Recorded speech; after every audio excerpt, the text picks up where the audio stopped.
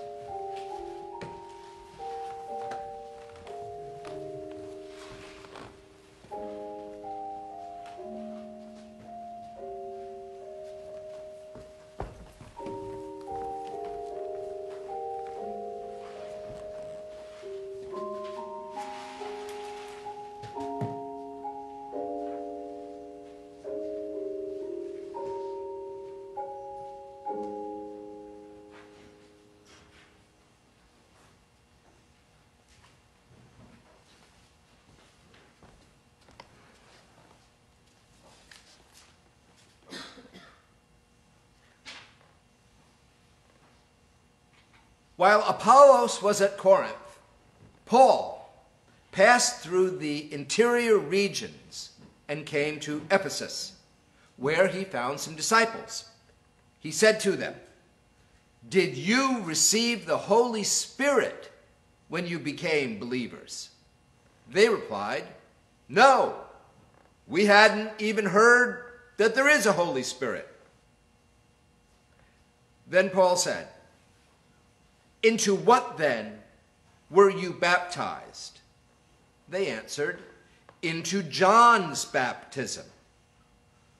Paul said, "John baptized with the baptism of repentance, telling people to believe in the one who was to come after him, that is, in Jesus." On hearing this, they were baptized in the name of the Lord Jesus. When Paul had laid his hands on them, the Holy Spirit came upon them, and they spoke in tongues and prophesied. Our God is with us. Amen.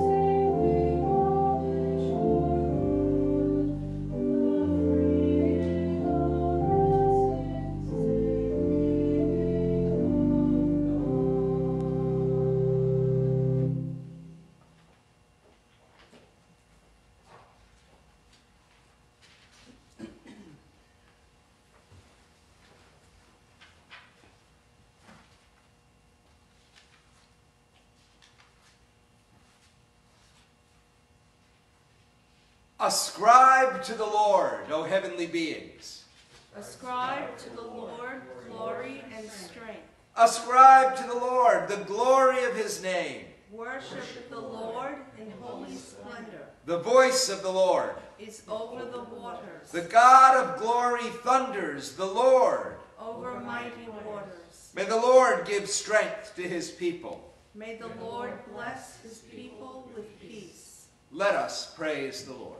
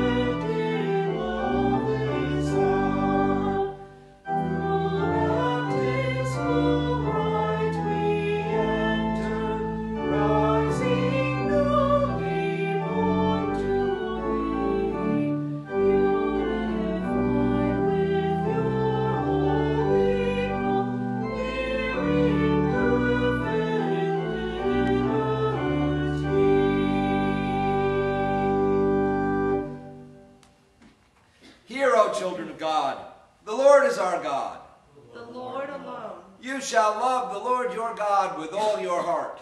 And with all your soul, and with all your might. You shall love your neighbor. As yourself. And what does the Lord require of you? But to do justice, and to love kindness, and to walk humbly with your God. No matter who you are, or where you are on life's journey. You are welcome here. Let us pray. Holy God, creator of light and herald of goodness, at the waters of his baptism, you proclaim Jesus, your beloved Son. with the baptized of every time and generation, May we say yes to your call to repentance. and be led to the life of abundance we experience. In your kinship and your love. Amen. Friends, this morning we remember the baptism of the Lord. And this is an opportunity for us, whether we're the very few that are gathered here in church today, or those who are following on the live stream. It's been printed out. I hope you can follow it. It's a renewal of baptism vows, something that I think is well for all of us to do. So let us engage in this ritual of renewal of baptismal promises, I should say, that is given to us by the United Church of Christ from their book of worship. Jesus, baptized in the Jordan by John the Baptist, became living water for us and embraces all of us. Jesus embraces those who are poor, oppressed, marginalized, and all others who come seeking. We follow Jesus with our baptism, marking a starting place for a new life and new ways of being. We join Jesus in love and service. Let us prepare our hearts and minds to see and feel and hear again the vows of baptism. Let us silently pray.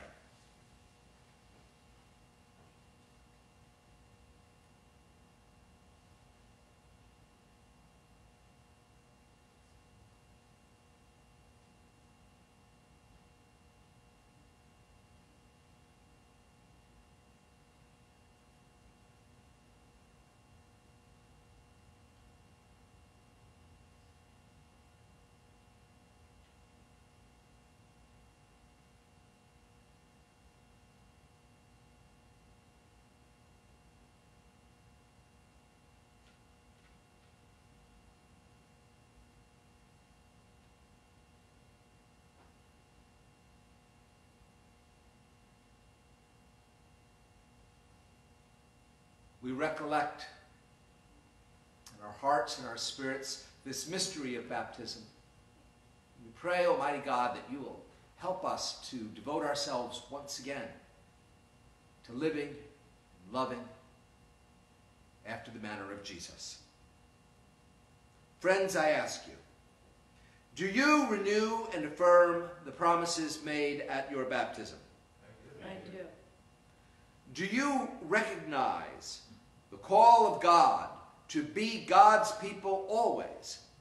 I do. Do you embrace the way of Jesus in faith and ministry? I do.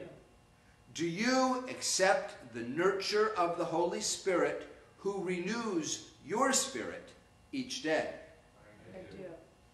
Do you accept and embrace others who seek a liberating faith in God?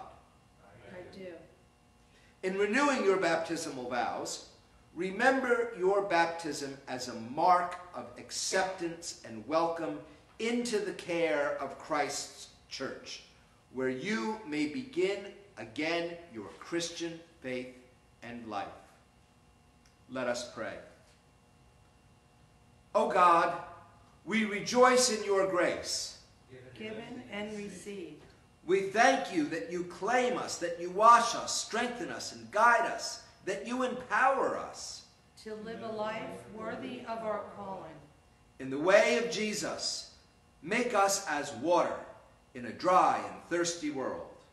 Establish us to be places of refreshment. Root us and nurture us in love, that, with all your people, that we may rightly and justly serve you. fill us with your goodness.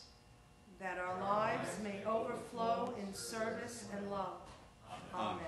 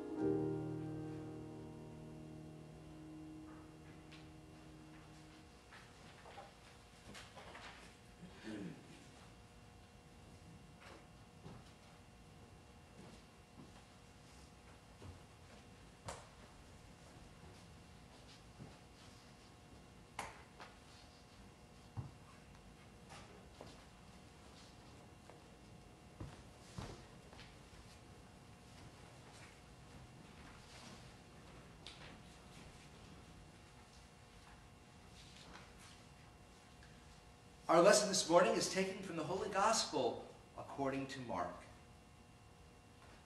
John the Baptizer appeared in the wilderness proclaiming a baptism of repentance for the forgiveness of sins. And people from the whole Judean countryside and all the people of Jerusalem were going out to him and were baptized by him in the river Jordan, confessing their sins. Now John was clothed with camel's hair, with a leather belt around his waist, and he ate locusts and wild honey. He proclaimed, "The one who is more powerful than I is coming after me. I am not worthy to stoop down and untie the thong of his sandals. I have baptized you with water. But he will baptize you with the Holy Spirit." In those days, Jesus came from Nazareth of Galilee and was baptized by John in the Jordan. And just as he was coming up out of the water, he saw the heavens torn apart and the Spirit descending like a dove on him. and a voice came from heaven. "You are my Son, the beloved. With you I am well pleased." May God bless this reading of Holy Scripture to our understanding.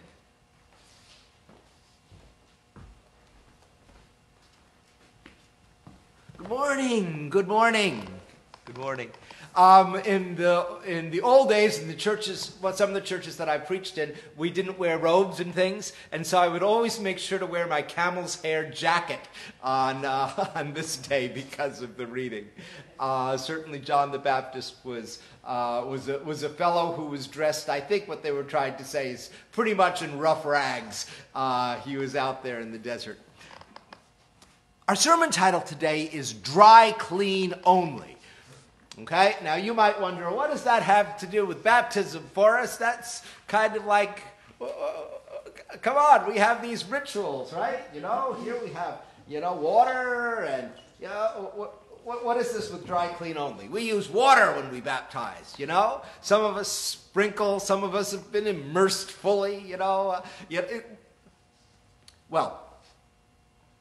wanted to ask us to take a reflection on what baptism means for us.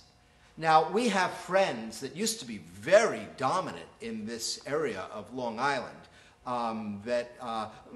fewer these days, much fewer, still here. Has anyone heard of the Quakers?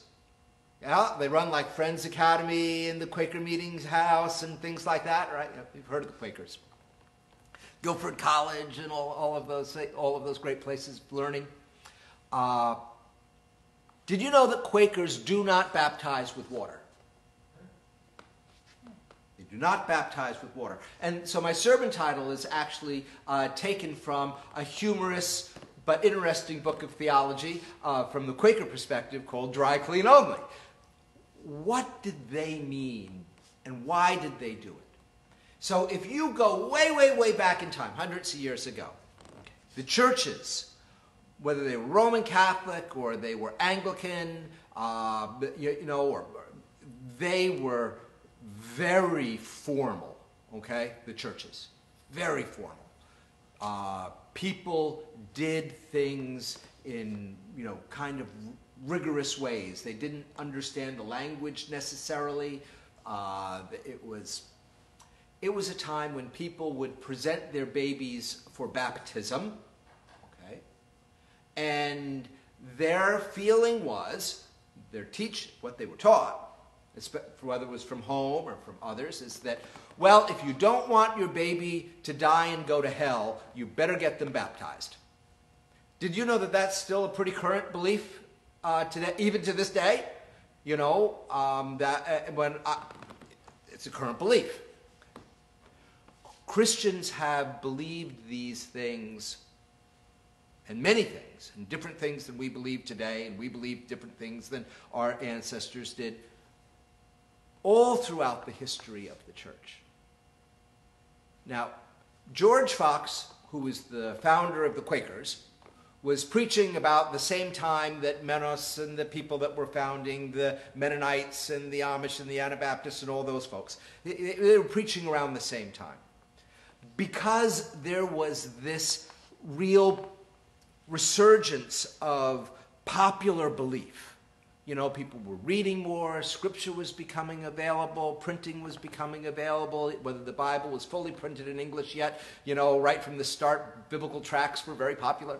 And people were reading scripture and talking about scripture, and they were not getting served by church very well in many ways. It was just very formal. Some people thought it was ritualistic. Some people thought it bordered on the magical, which is not what they thought Jesus was talking about, So George Fox said, all of these external things, Holy Communion and matrimony and baptism and anointings and all of the sacramental actions and things like that are external, well, they don't have any spiritual effect. The only thing that has spiritual effect is the Holy Spirit working in you. And if you sit quietly and listen, the Holy Spirit will emerge from your heart. If you sit quietly amongst friends, the Holy Spirit will speak through them, and you'll hear the Holy Spirit speaking through your voice. The baptism that you want is the inward baptism of the Holy Spirit. That is what Jesus called for. Jesus didn't need to be baptized by water, and since the resurrection, you don't either. What you need is the baptism of the Holy Spirit, which is an interior experience that is expressed in an exterior life of love and generosity. Very powerful preaching, right? It almost sounds persuasive. I'm not saying we don't baptize. We baptize. At the same time, we had these other church reformers who were saying that, well, look, you shouldn't be baptized unless you're a fully grown-up believer and you can make a commitment to Christ, right? We have that now amongst many, many conservative Christians in this country, right? That they believe that only a person who is of mature age, who can make a decision to dedicate their lives to following Jesus Christ, ought to be baptized. So what's happened? If you look across much of the world, of the Baptist world, you would call it, you'll find that at exactly the same age kids are confirmed in the mainline churches, kids are baptized in the Baptist world. 13 years old, It's like, how much of a commitment have they made at that time? I mean, I know how much of a commitment my confirmands make when they're confirmed, which is appropriate for their age, right? But, has their life turned around? Has the Holy Spirit truly come within them? It goes even more interestingly. For some folks, they will say, unless you are born again, right? You've heard this? You ever hear anybody ask you if you're born again? For mainliners like ourselves, it's like, well, we were born again at baptism, right? We might say, like, okay, have you been born again? Well, if you're born again, you need to be baptized after you've been born again. But if we read the scripture today, when did the Holy Spirit come and wake up and born again the people that had been baptized under John but didn't get the Holy Spirit? It was after they were baptized in the name of Jesus. So the baptism actually comes first, if you look at the scripture. So it's interesting and fascinating how this ritual of baptism has become understood in a whole variety of different ways, of which we should all be respectful. Whether you have the Quakers who are dry clean only, whether you have the folks that, no, you got to go down to the river, and maybe you need to be dunked backwards before you're dunked forwards. I don't know. They have modes to it that are very important to some folks. They have a whole theology about it, which I don't claim to be expert in, but very, very important. There are other folks like us that say, well, what you need is two things: water, and you need to say something like Father, Son, Holy Spirit. Okay? You need to say something like that, or at least mean that. Lots of different understandings of baptism.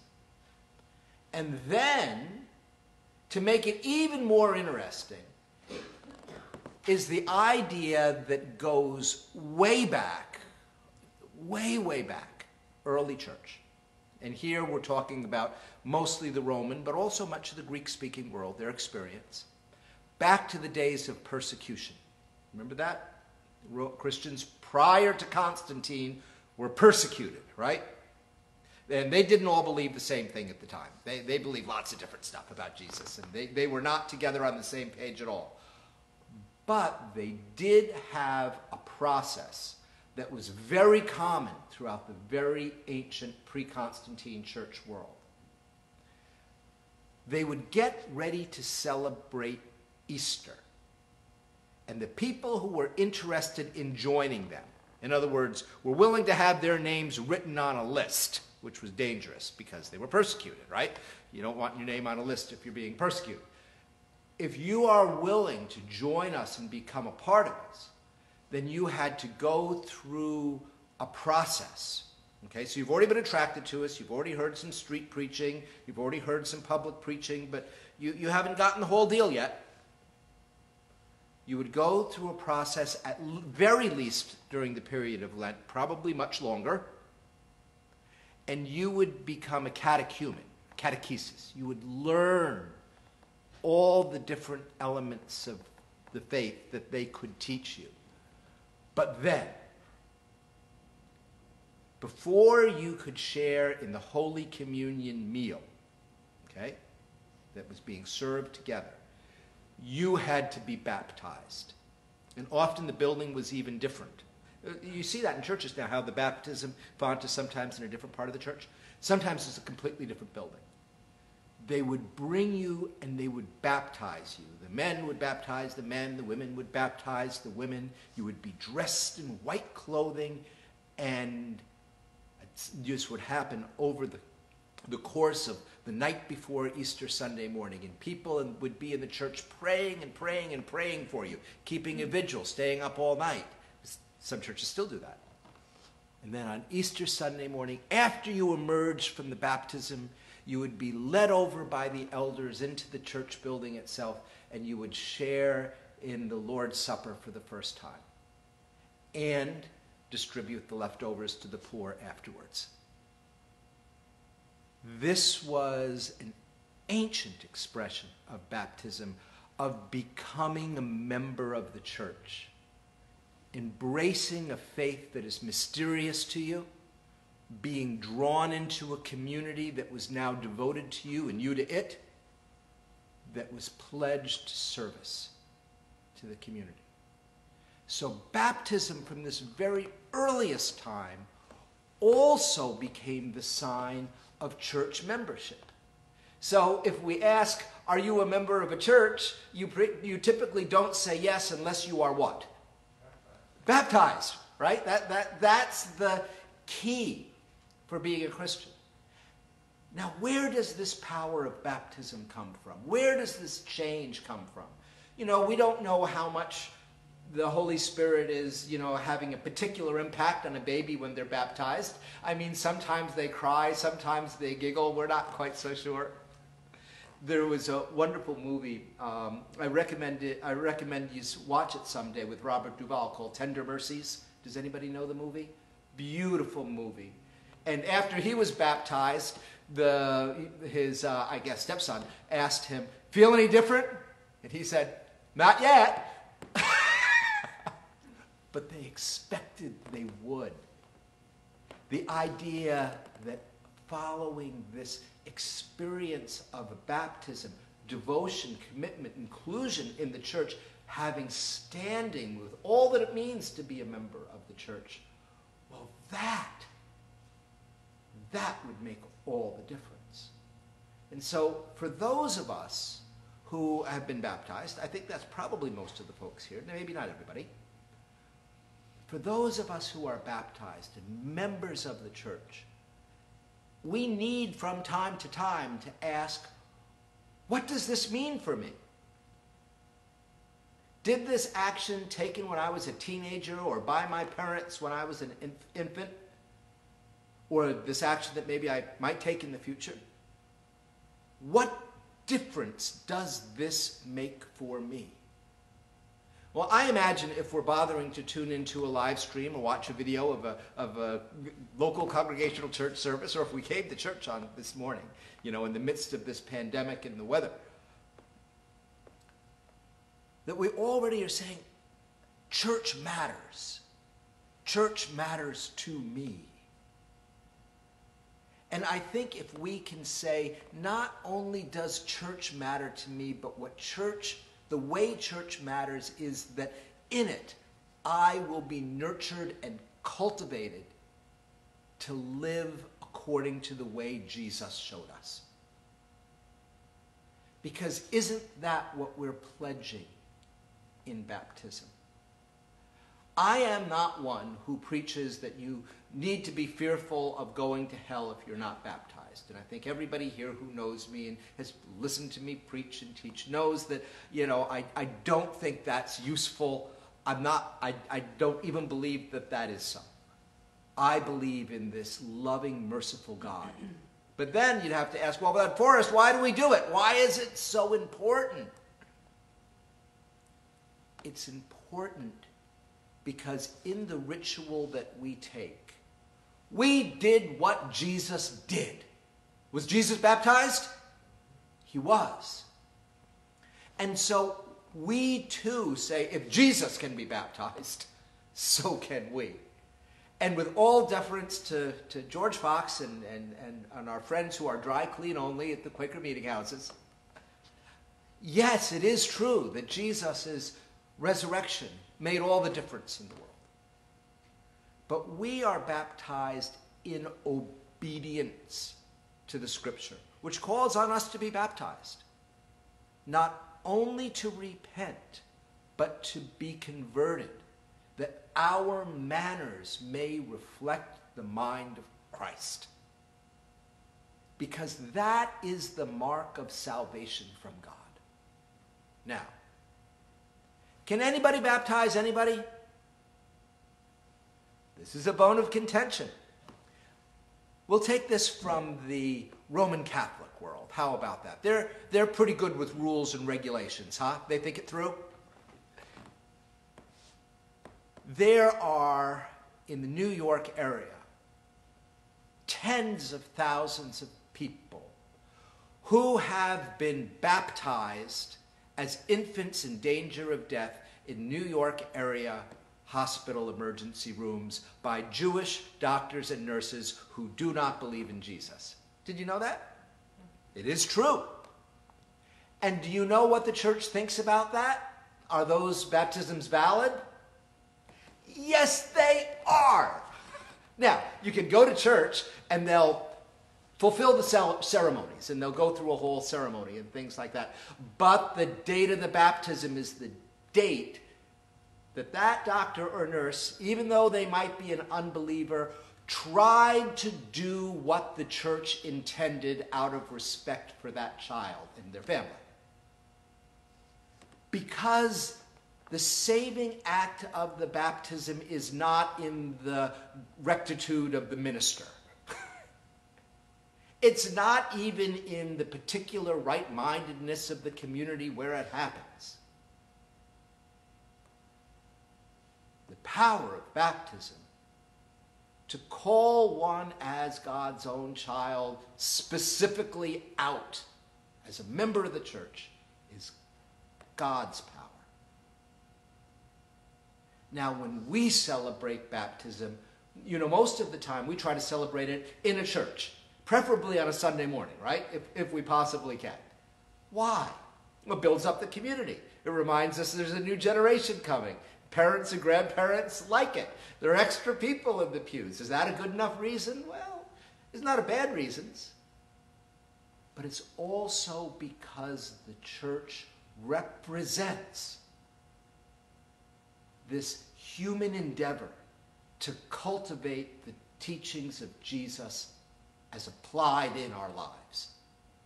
So that as we trust this child will grow into eternity, that their lives will be written into the eternal fabric of the universe, that they will live that life lovingly the way Jesus taught us to live it, in a church that claims them, where they can be devoted. That's worth celebrating. And following Jesus' example, we celebrate it with water in his name. and pray for the Holy Spirit. Whether we're dry clean only, or we use drips or immersion, it's the Holy Spirit that lives through us, celebrating our conversion to the manners of Christ. May God bless our reading of Holy Scripture this morning.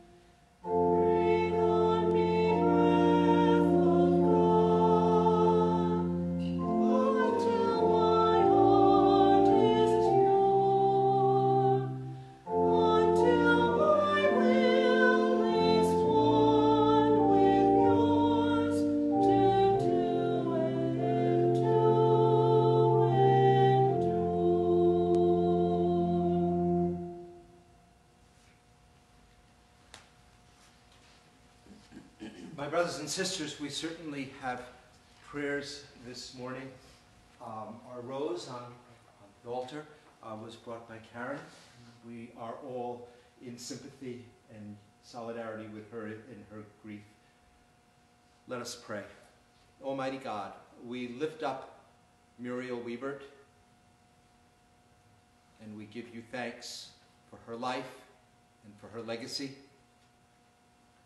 We pray that you will receive her into eternity. We pray for her daughter Karen and her sister and all those who loved her and knew her, that they may be comforted by your saints and may comfort one another in the hope of eternal life. We pray to the Lord. Lord, hear our prayer. An update, Bob Fentress remains in the hospital as of last night. I spoke to Anna, Bob's wife, and it said that his oxygen was back up and he was making more sense on the phone, and they think he's doing better. So this is good. This is good.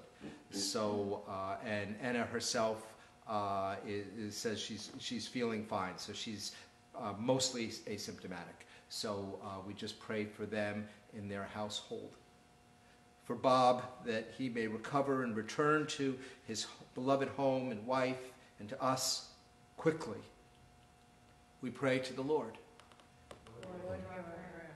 And for Anna, who is so worried, and our hearts go out to her, we pray to the Lord. We understand that George Pratt has a bad cold, and we hope that's all it is. I spoke to him this morning. He sends everybody his love. He's just not feeling up to coming into church today. So let's pray that everything is good for George and for Sue, and that they will be back to us soon. For George and Sue and for their health, we pray to the Lord. Lord, hear our prayer. I would like to pray for my high school class. We lost yet another classmate just this week, Andy Boyers, and we've lost too many, and they're all my age.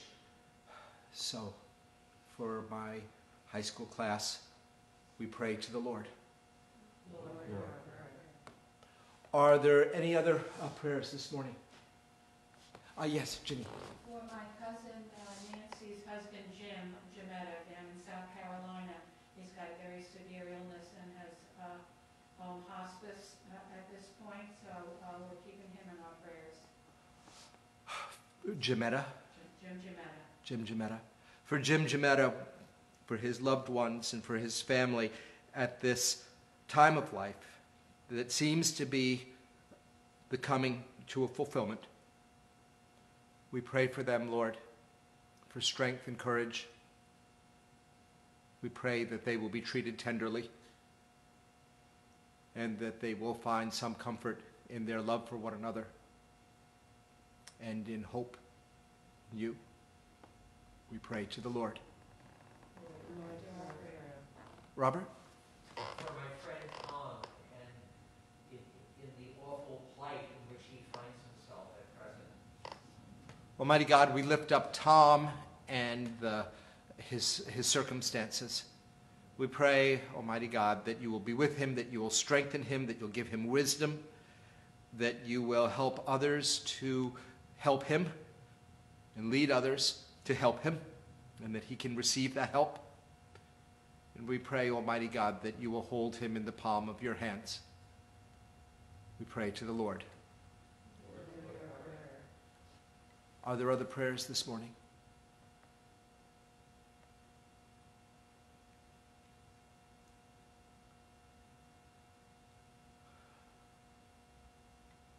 I would lift up the teachers and students that are in complicated situations in schools now, those who are being directly affected by the coronavirus, either by having to stay home, being infected, being afraid of being infected, whether their schools stay open or closed, and the dreadful responsibility this places on administrators who really don't know what they're doing but are doing their best. We pray, Almighty God, for those in schools and other organizations that have this awesome administrative challenge. We pray that you will inspire us with wisdom and with courage and with prudence. We pray to the Lord. And Almighty God, we pray for our country. We pray for a sense of national unity. We pray for a strengthening of our devotion and commitment to the rule of law. We pray for all those who are charged to govern us and to represent us in government. We beseech you mightily to be their help, to stir up within their conscience the mind of Christ. We pray to the Lord. We pray today in the midst of the epidemic, of course, for all of the people that are involved in hospitals, especially in those areas where the hospitals are under intense pressure, all of those who are working to care for the ill, all those who have had elective surgeries and treatments delayed, all those who feel at risk, and all those who live in fear. Lord, we pray for an end to this plague. We pray to the Lord. Lord, hear our prayer. Are there other prayers this morning? I entrust to all of us here the list, our prayer list, and printed in our bulletin. Let us seek the prayers that God is stirring up in our hearts, the prayers that do not yet have words, the prayers that are private or secret, the prayers that we have promised others.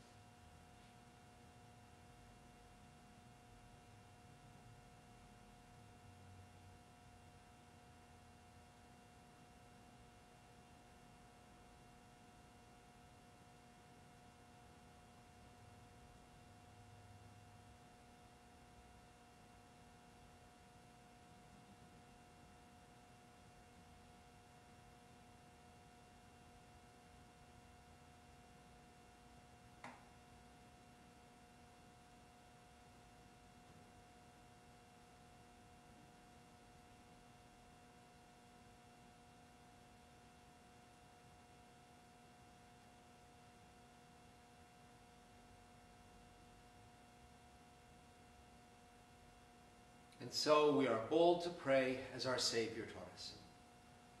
Our Father, who art in heaven, hallowed be thy name. Thy kingdom come, thy will be done, on earth as it is in heaven. Give us this day our daily bread, and forgive us our trespasses, as we forgive those who trespass against us. And lead us not into temptation, but deliver us from evil. For thine is the kingdom, and the power, and the glory forever.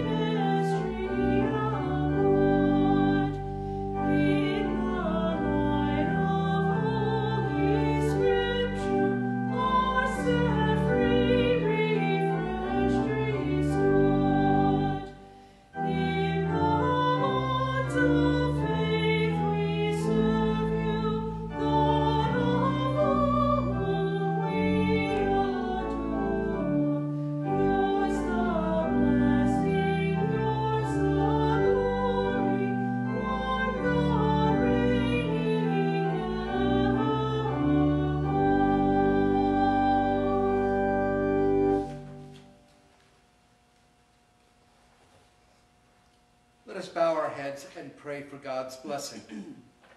May the Lord bless you and keep you. The Lord make his face to shine upon you and be gracious to you.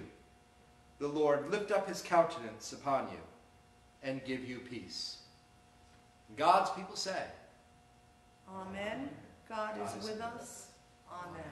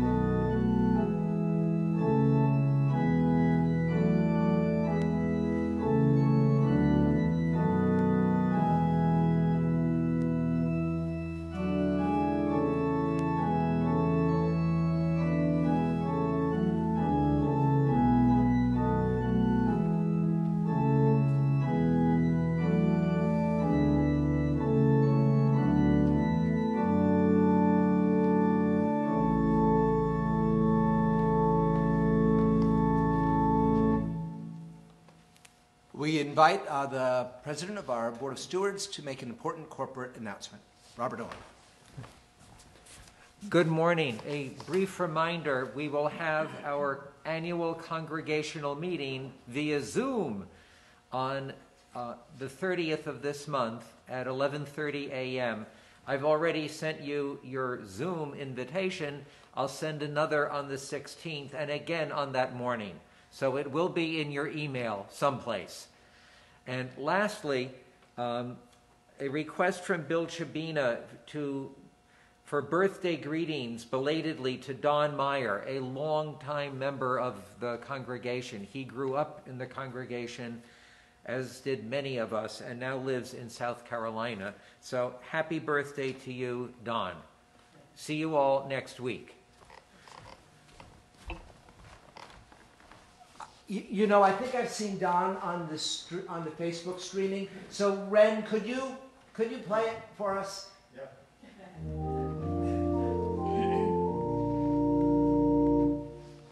Happy birthday to you. Happy birthday to you. Happy birthday, dear Lord. Happy birthday to you.